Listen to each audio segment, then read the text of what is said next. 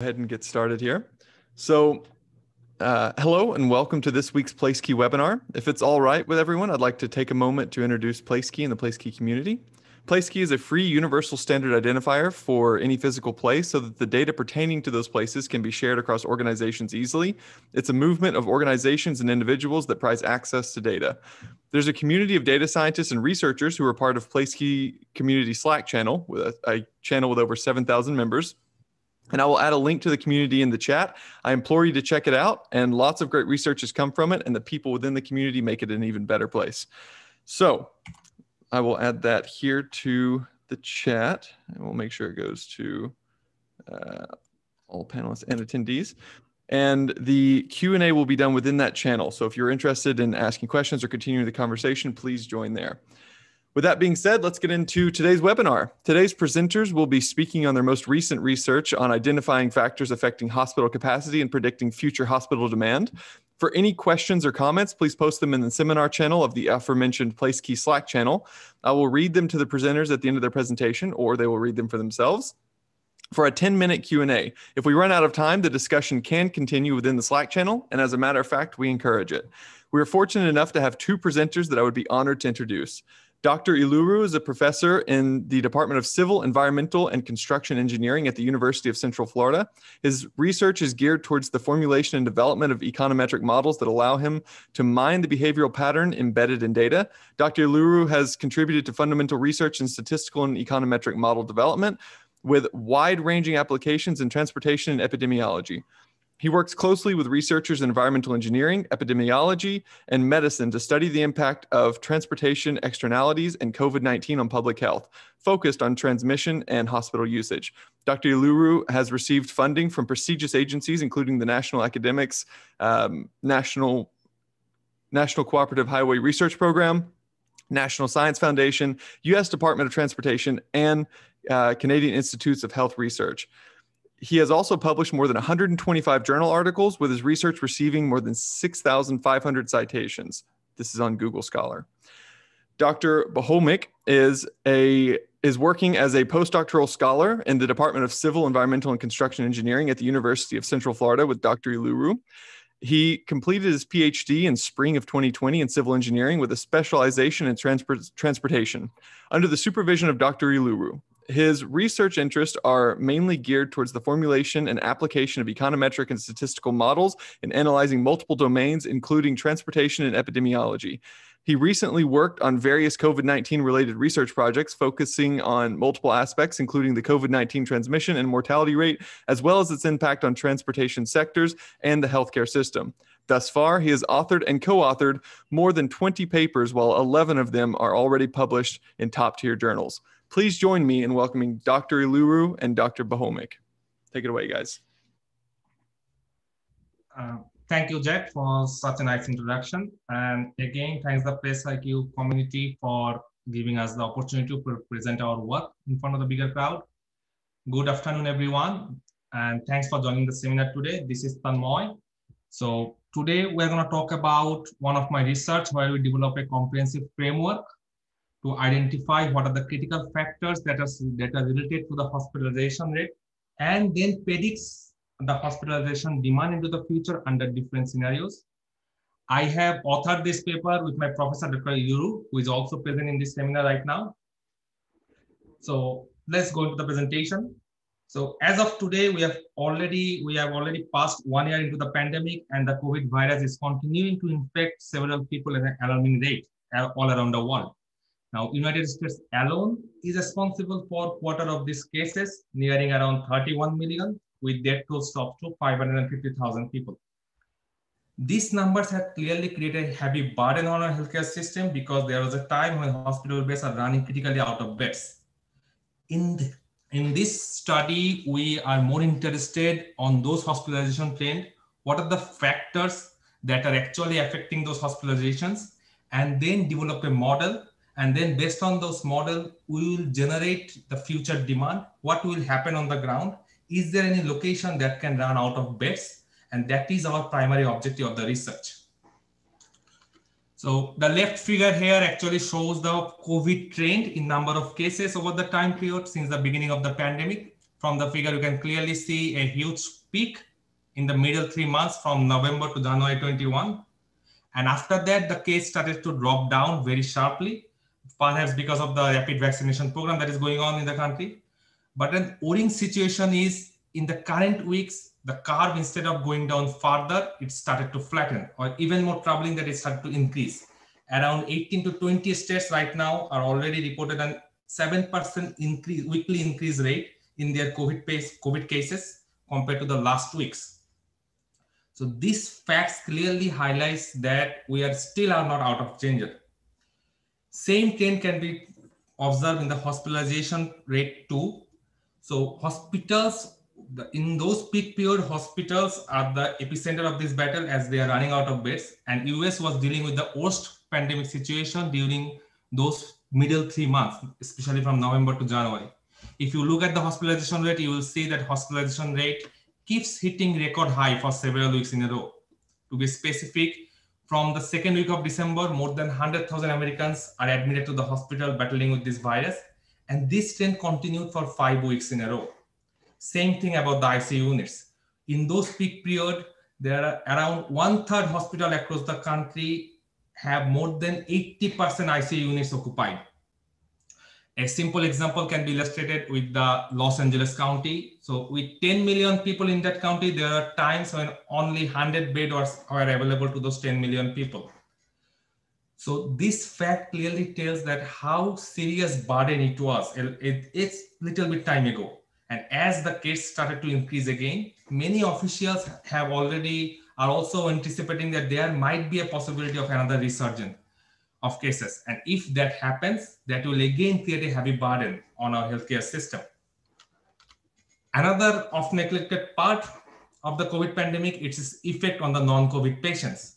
For them, it's not the virus that is threatening. For them, it's the exceeded hospital capacity. Because of the higher infection rate, more people are getting and more COVID patients are getting admitted to the hospitals. Therefore, there are not much room left in the hospitals, which actually shift the non-COVID patients out of the hospitals. However, even after January 15, the cases start to drop, and so as the hospitalizations. Interesting fact to note is many hospitals has reported that they are not seeing any more normal people like they were before the pandemic. And the reason is people are scared of getting to the hospital because of being exposed to the virus, because of their fear of getting exposed to the virus. A research has been conducted in UK, and the researcher concluded that they are already expecting a increase in the cancer death because of the reduced cancer service triggered by the COVID pandemic. So these things clearly tells that the COVID virus actually affecting both of these systems simultaneously, and we'll only have a clear idea about the overall hospitalization trend, about the overall hospital demand, and about the overall hospital capacity if we consider both of these demand in the single framework. And that is exactly what our objective in this current study.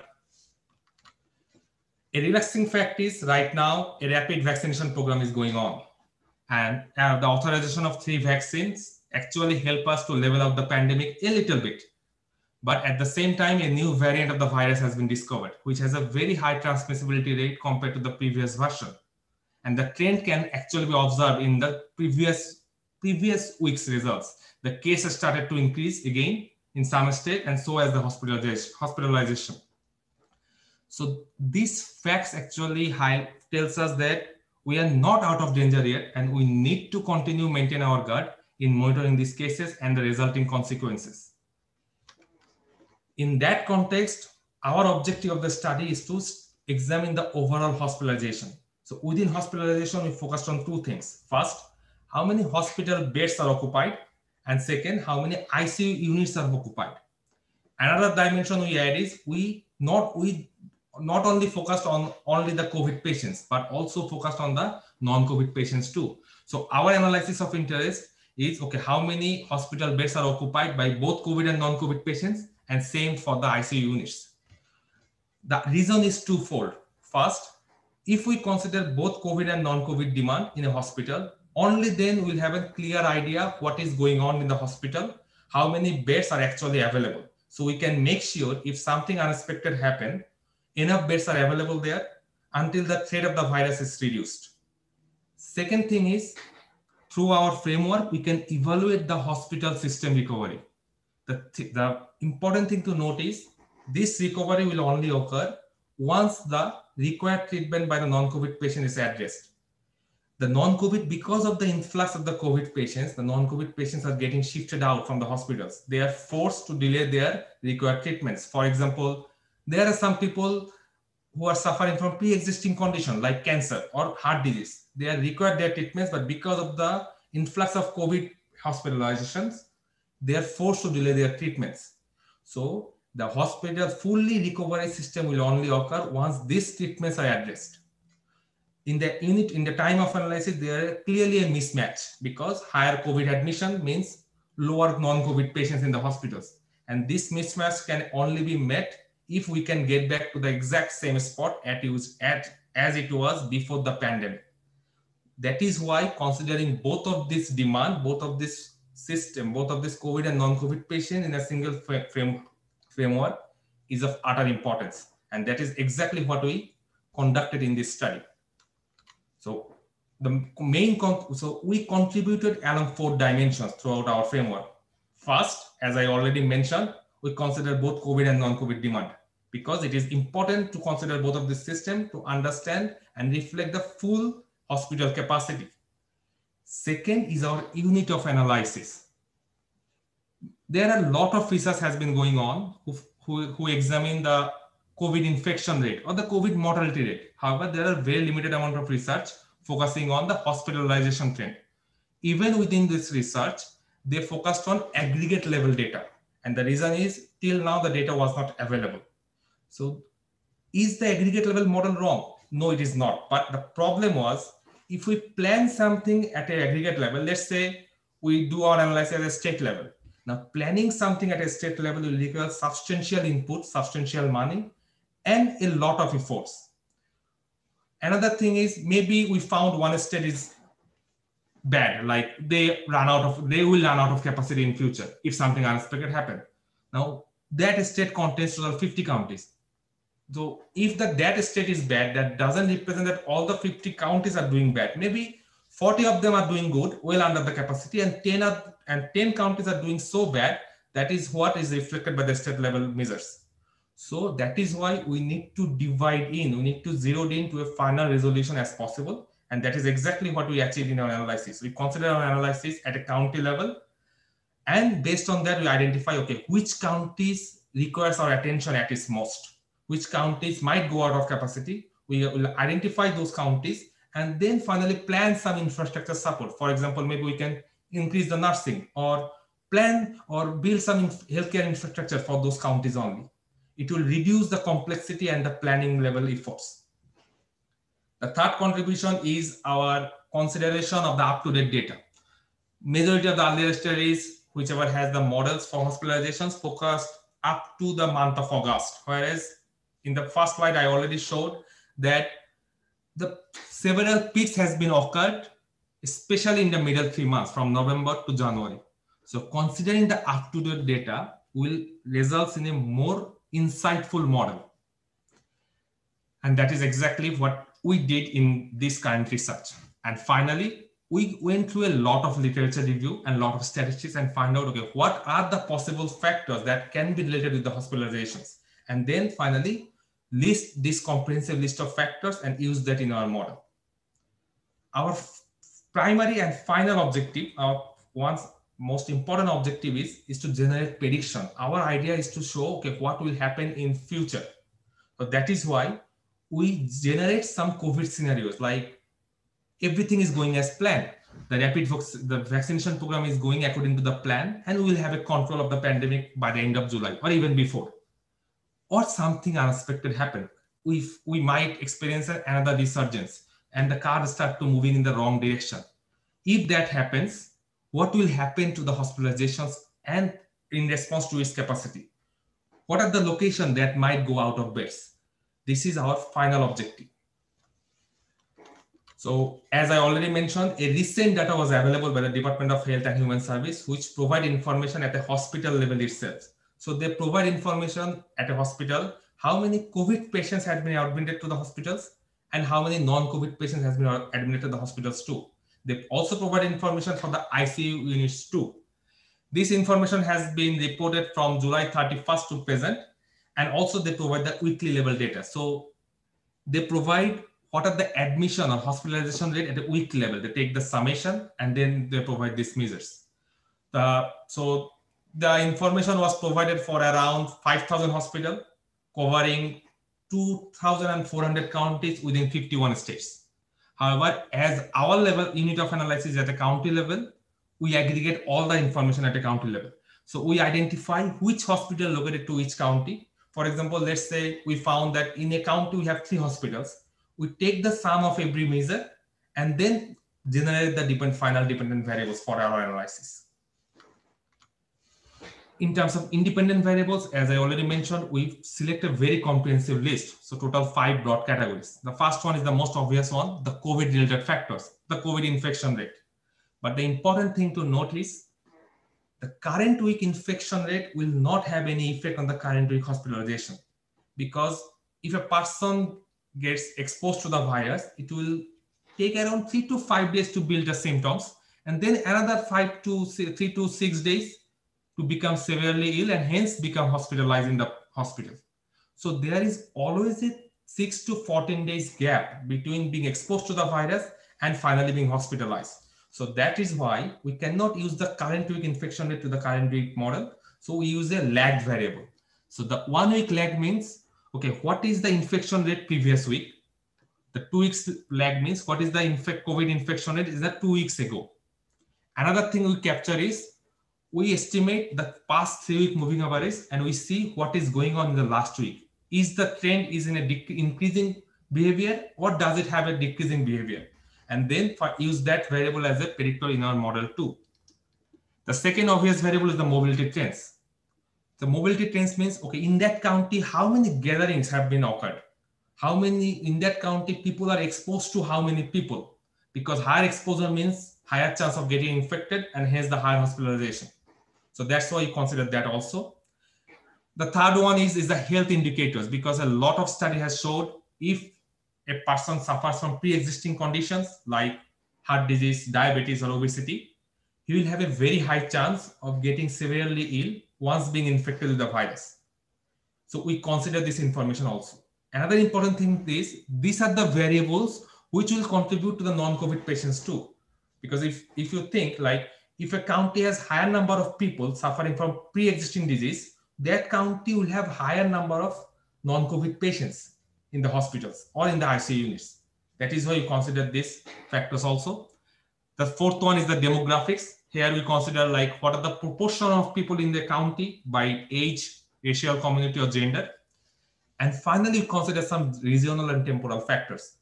So after considering the previous 4, maybe there is something specific to that region itself that is actually impact the increasing or decreasing hospitalization.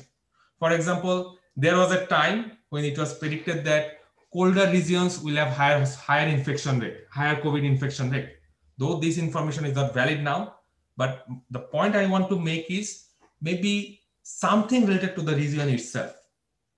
Same with the temporal trend. For example, maybe something is related to the holidays itself. Maybe something happened after the last wave. So we use this information as a dummy variable and we want to see if that information is come out of any significance. So in summary, these 5 categories we use in our model estimation. So after getting all the data, we prepare the data. So the mobility data we consider, this information is available for around 2,000 counties. However, within these 2,000 counties, around 250 doesn't have any hospitals at all. So there is no point of including these counties in the model. So finally, we end up with 1,765 counties. But the important thing to note is this selected counties is actually covers more than of 97% US population and the COVID-19 cases. So that tells us that whatever the counties we didn't select, they are basically either unwanted areas or deserted island or deserted land. In terms of temporal selection, we selected 21 weeks of data starting from August 28 to January 22nd. Now, though the data was available from July 31st, all the hospitals do not report the data from the initial stage. So we identify what are the least date that we can select from when the hospitals start to report the data, and that is August 28. And this analysis has been conducted around 1.5 months ago or 2 months ago around. So at that time, the analysis, we finished the analysis, I think on January 29th or 30th. And at that time, the latest data available was up to January 22nd. And that's why we select that data. In terms of dependent variable, as I already discussed, total 4 dependent variables we considered: the overall hospitalization rate and ICU usage rate, but both COVID and non-COVID patients. As all of these variables are continuous in nature, we use the linear regression system for our model estimation. So this is an overall summary of the data presentation or data visualization about what is going on in the ground at that time period. So I present in this slide, we present the ICU usage rate and the hospital bed usage rate per 100,000 population. In all of these figures, the dashed horizontal lines presents the hospital, the capacity. Like in the top is presents the ICU capacity, in the bottom is presents the hospital bed capacity. The bigger curve presents the overall hospitalizations or the ICU usage rate, and the lower curve presents only because of the COVID patients. So if we want to describe the top 2 figures, it means the orange line presents what are the occupancy of the hospital ICU units by the COVID patients only, and the yellow line presents what are the total occupancy in the ICU units itself. So we compute these measures across all the regions. However, due to lack of space, I am just presenting at a national level and at a regional level only for the West region. So if you can see, you can clearly see in the West region on January 15, the situation was very close to the capacity. Actually, at that time period, the availability of the ICU units comes down to 10%. That means only 3 beds are available to 100,000 people. So this facts clearly highlights how serious the issue once upon a couple of months ago, how serious the issue was. The dark blue line here presents the COVID cases trend, which is exactly almost similar to what I presented in the first slide. And the pink line presents the mobility trends. If you can see the pink line, you can see that the mobility trends are having an ups and downs, but pretty much in that similar range, unless a sudden spike in the mid of December. And this is perhaps because of the holiday season. Maybe people lock down their restrictions, travel to their loved ones, and hence the surge in the exposure. So now we have prepared everything. We have identified what are the factors that can be affected. We have some ideas, and now it's time to estimate our model. And this is our estimation results. So in this table, I present all the 4 dependent variables in the same table. There are 2 triangles I use. The first one is the upward triangles, which reflects the positive impact. The downward triangles implies the negative impact. So for instance, if I select this variable to describe what is the infection rates in 2 weeks ago, and this variable tells if we have higher infection rate 2 weeks ago, we'll have an increased number of hospitalizations by the COVID patients. At the same time, the non-COVID hospitalization will decrease. So this variable is a perfect example to show how the COVID is actually increasing the COVID hospitalization, and at the same time shifting the non-COVID patients out of the hospitals. Same thing can be captured in the ICU units too. With the cross signs, I present the interaction terms. So basically I present, okay, this variable might have differential impact across different regions. The 2 triangles here presents, the later one presents the overall impact, the first one presents the sensitivity. So for example, if we describe this variable, it says in the West region, if the infection rate was higher, still the hospitalization will increase for COVID patients, but at a lesser magnitude compared to other regions. So the effect is still positive, but with a lower sensitivity. Another interesting variable is this one. So compared to the past 3 weeks, if we are in an increasing trend, that means if the past week infection rate is higher than the moving average, we'll have a higher hospitalization rate, which is expected, which is very intuitive. So all of these results are actually in line with previous findings. Though I wanted to discuss everything very briefly, but due to lack of time issue, I couldn't. So if any one of you have any questions, please feel free to ask me after the presentation. And even if we cannot cover after the presentation, I will share our email address or we will chat in the Slack community, and I will be very happy to answer anything I can clarify or any questions I can answer.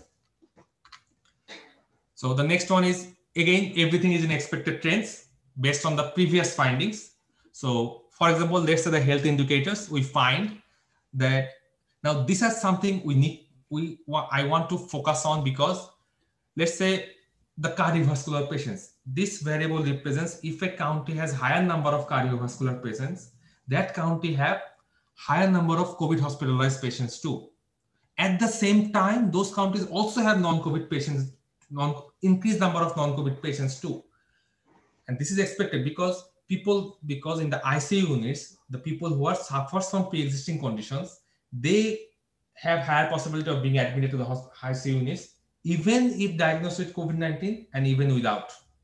So maybe these are the counties which can perform bad, because same variable is increasing both of these. That means the overall hospitalization or ICU demand will increase and it might go out of the capacity. However, we cannot say for certain, but what I want to make a point is maybe this variable is affecting both of these simultaneously in the same trend. So maybe these are the counties we can focus on, but we'll decide after controlling all the variables, which I will present in a very short time. So within the special factor, again, we found like number of airports have a positive impact. That means if we have higher number of airports in a country, that means more traveling is going on and off, and so is the higher hospitalization by the COVID patients, because there is a high chance of getting infected with the virus. So again, I'm just going to skip over quickly about the results because of the time issue. So now we developed our model, and this figure actually tells the main advantage of our model system. As we estimate our model at the final resolution, that means county. Now, if anyone is interested and tells me, okay, I wanted the measure at a state level, I can always go to the top directions anytime I want. What we have to do is we just have to aggregate the measure at those levels. So from the county, you can go to the state level measures. From the state, you can go to the region level measures, or even further the national level measures. So that is the main advantage. Now, if we start our analysis at a state level, we can never go down. So that is the main advantage of starting a model in a final resolution possible. So now comes to our final and most important objective. Now we want to predict based on our model specification, we want to predict into the future under different scenarios. Therefore, we consider total 2 scenarios. The first one is the pessimistic scenario, and the second one is the optimistic scenario. In the pessimistic scenario, we consider, okay, the 2 scenarios we consider. First one is peak and valley. Here we assume like we will have a series of ups and downs of COVID cases, but still high until the end of July. The second one, and this one will be the worst possible scenario that can happen, that based on the expertise, maybe there is another resurgence will occur. Now, from the audience, someone might say that we predict that a resurgence will occur in the mid of March. The thing I want to mention is these things we assume we didn't predict at all. Based on these scenarios, we'll predict the hospital capacities, hospitalization demand. Now, when we finished this analysis, it was January, it was the end of January. So that's why we say, okay, maybe something will happen by mid of March. So the idea was to provide insight on if a resurgence occurs. So if it doesn't occur now, if it occurs, let's say on July, whatever I am going to present in the next couple of slides, for those scenarios, the figure will look exactly same, but just a shifting will occur by 2 or 3 months. So now if we show that something unexpected, something bad will happen in March, if it will happen in July, the same figure will follow on in the July month. Then within the optimistic scenario, we consider like the case start to decline in a slow burn process, not diminishing fully, but by the end of July, we'll have a control on the pandemic. And the last one, is the best condition we can ever have. That everything is going as planned. The vaccination program is working very efficiently, and we get a complete control of the pandemic by the end of July or even before. Now, based on these four scenarios, we'll look how the hospital demand and ICU demand will change. Before proceeding, another thing we have to assume is the exposure, the mobility trends. So to keep everything simple, we assume a similar trend across all the four scenarios. So this slide presents the hospital capacity in terms of hospital bed and the hospitalization demand. So the dashed line presents the overall hospitalization demand by summing up both COVID and non-COVID demand. And the solid line here presents the hospital capacity. Now, if we look at the national level picture, we are well below the capacity. So we don't have to worry at all. And this slide actually reflects our hypothesis that looking at the aggregate level doesn't always reflect the true picture. For example, if I am interested in the nation, that means we are good, we don't need to do anything. But look at the regional level. All the three regions are doing almost good, but in the Northeast region, in terms of hospital beds, for the pessimistic scenario, the demand actually is near around 90%, especially for the unexpected spike, 90% or even more than 90% of the capacity. So the resurgence, we assume if it increase a little bit, in that region, the capacity will be exceeded. Capacity will be extended and there will be shortage of bed. Same thing can be observed in the ICU analysis too. In the West region, around 95% capacities are already occupied. We'll have only 5% left. Now we identify, okay, these two regions might be, we need to focus on. But again, focusing on a region might not reflect true picture. Maybe all the states are not doing bad. That is why we dig deeper into the state level analysis, and this is our results. Now, this slide only presents the results for the last month. So basically, the last one we use is until July. So this is our predictions for the month of July. Now, for the unexpected peak, the worst situation was actually occurred on the month of March based on our assumption. So if we consider the month of March, this is for July, if we consider for month of March, we find a consistent findings that all the bigger states are actually performing bad, like California, Florida, Georgia, or New York. These are the states which might go out of capacity under the pessimistic scenarios. Under optimistic, we are always good, so we don't need to worry at all. So now we identify these four states, or five, or four, not four actually, 4 to 7 states. Now, again, within this stress, maybe not all counties are doing bad. So now we go to the further disaggregated analysis. So for example, we select the California. So in California, you have total 558 counties, and it presents the peak and valley and rapid vaccination scenario. And the figure is as follows. In the peak and valley scenario, around 9 counties have more than 90% capacity occupied, out of which 7 actually exceeded the capacities. Whereas in the rapid vaccination, almost majority of them are performing good. Around 2 are still nothing is exceeded the capacity. Only around 2 in terms of hospital beds are around 90% of the capacity. The idea was to now we identify, okay, these are the counties that needs our attention, that needs an attention. So if something unexpected happen, if the cases again start moving in the wrong direction, maybe we can prioritize these counties. We can build for some infrastructure, or we can increase some nursing in those counties. Or another thing we can propose is maybe we can say vaccinate these counties first and the neighboring counties of these counties, and then focus on others, and then focus on others. So by doing that, we can at least reduce some consequences, or as a little bit compared to the condition situation we have, especially in the last December. Same thing for Florida, that we identify these counties, around 8 counties in the pessimistic peak and valley scenario is going out of capacity. So we identify these counties and we can plan something ahead for these counties.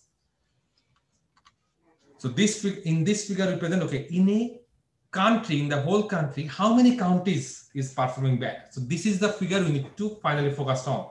So to figure it out, we consider total two measures. One, what are the percentage of counties that have over 90% occupancy rate, considering both COVID and non-COVID patients, including both hospital and ICU beds. And the second one is, okay, what are the percentage of counties that have at least more than 25% COVID-19 hospitalization? Because looking at the research and the literature review, find that the COVID admission rate is around 15 to 20%. When it starts to increase, after when it starts to go past 20%, it's a big issue. And if it starts to go past 25%, that means a very, very big concern. So as we can all see, there is a huge deviation between the pessimistic and the optimistic scenario. At least a deviation of 10 to 25% deviation if we consider all the four figures. So based on these figures, we can know, okay, these are the counties that are doing bad, and these are the counties which require our attention, which require some planning. So in summary, in our study, we developed a skeleton framework to examine the overall hospitalization and ICU usage rate. And this framework can always, the idea was to generate some scenario, and under COVID scenarios, and under those COVID scenarios, find out how the hospital demand and hospital capacity will react. This framework can always be updated with annual level data, and using our specification or our model system, we can always identify the vulnerable locations. However, there are still some limitations. For example, we consider the same exposure scenarios. Now, the best thing to do is maybe we consider 4 different exposure scenarios for 4 different COVID conditions.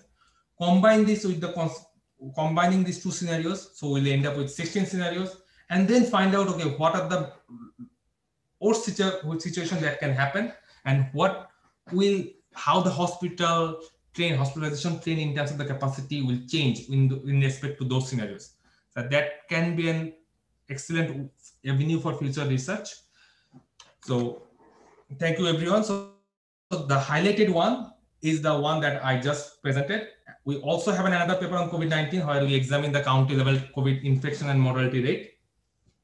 So if any one of you have any questions, I'll be very glad to answer that. Even if we cannot cover, this is our email address, me and my professor. So we can chat in the Slack community too, and we'll be very happy to clarify any unclarified questions. Thank you. Thank you so much. That was absolutely amazing. And I have to, before we even start the Q&A, I have to say your graphs, they're amazing. I especially like the arrow ones, the up and down. That made everything so much easier to read. So great job there. Thank you. Thank you. Okay. So I mean, until people start asking questions, I put one in the seminars if you guys want to take that. And I actually have a lot of questions. So I'll go ahead and read that one for you. So have you considered trying to control for false positive COVID diagnosis? So you mentioned that there was non-COVID cases that were decreasing, but is it possible that the non-COVID patients are sometimes being classified as COVID? So in the hospital data that is reported by the DHH, so they also provide information on the false report. Yes, you are right. They also report, and the COVID and non-COVID patient demand that we consider, that is ignoring those false report. So they have a clear separate column that tells that this variables is generated ignoring the false report. Interesting. Okay. All right. Thank you. I had another one that I'll post in here. So you mentioned that there was more deadly strains and more contagious strains coming out, and specifically what comes to mind is the strain from Brazil, which is the P1 strain. Does the rapid vaccination or the most positive outlook that you were looking at take the P1 strain into account? No. In the rapid vaccination, we said before the P1 strain, so in the rapid vaccination, we didn't take in that account because that is already accounted in the pessimistic scenario, because the peak and valley or the unexpected spike, we assume that this will happen because of either the new covariants, the new variants, or something happened. But in the rapid vaccination program, we didn't consider that, because if you think we consider 4 scenarios separately. So within these 4 scenarios, we consider what is happening in the rapid vaccination, if vaccination going as planned, and what is happening if a variant started to infect people at an alarming rate. But within a scenario, we didn't combine. I gotcha. Okay. I think that there's maybe J&J covers the new strains, but I don't think the other ones do. So they have to release a booster or something. So I was curious if that was in the analysis, but thank you. Okay, still waiting. Again, guys, if you have any questions, put them in the seminars channel for the Slack. If you guys are okay, I've got another question for you. So you looked at the county level analysis of COVID cases, and I was curious if you saw, in terms of capacity, if there was some correlation with the financial standing of those counties. So, and basically, were poor areas more likely to reach capacity, or was it richer areas, or was there any correlation at all? Did you have a chance to look at that? Yes. So basically, we use the income variable 2 in our analysis. I don't know if I presented in the table, but yes, we use the income variable 2, and we didn't find anything significant for the income variable. So that is why we didn't show it in the table, but we use the income variable to capture those correlation about like poor counties or richer counties and how the hospitalization will change. But unfortunately, that variable doesn't come as significant. Again, Gotcha. you should notice that we are using health indicators. Those health indicators sometimes reflect poorer communities also. So higher incidence of obesity, heart disease, those are likely to be in communities where some of the lower income households reside. So all of them won't come significant in the model at the same time. So there are some correlations between data. So we cannot, you will see some surrogate measures such as health indicators showing up instead of the actual income. I see. All right. So because of the actual health problems that we were seeing, you could actually maybe draw that conclusion. Yes. Interesting. And I mean, we're almost at our last leg of time here, but I was curious what the future, like, are you planning to continue this as the vaccinations roll out? And like we saw, for instance, J&J just lost something like 15 million vaccines. I'm curious if you're planning to continue this research and update it as this year goes on. Yes, we will definitely update our model based on the recent data. That's we have in our plan. Amazing. All right. So I look forward to seeing that for sure. All right. So we're basically at the end of our time here, but I want to thank you guys so very much for agreeing to do this and to speaking at this webinar. And again, for everyone in the community, if you have any questions or you would like to continue this conversation, please do so in the seminars channel. And you've also added your emails here. Both of you have, so that if there's any outreach or anything, they can reach you there, correct? Yes. Perfect. All right. Thanks again, guys. And I hope everyone has a good time and stay safe. Thanks for the opportunity. Thank you. Yeah. Sure. Take care. Thank you.